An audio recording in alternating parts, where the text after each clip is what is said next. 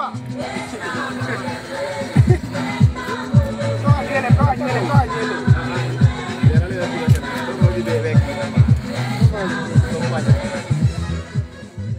is one of Katine's only sources of power, a single car battery.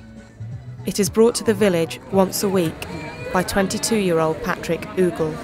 Tuesday is market day, when thousands converge among the food, clothes and drink stalls in the centre of Katine.